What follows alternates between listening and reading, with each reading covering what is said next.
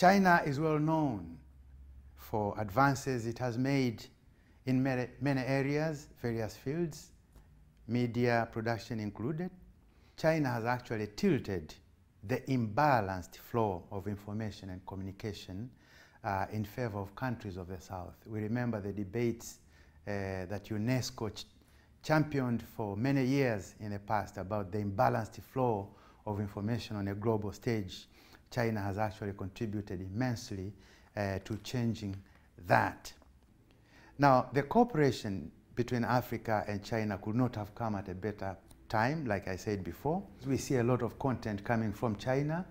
It could also be either way, that China could also benefit from content developed in Africa, just for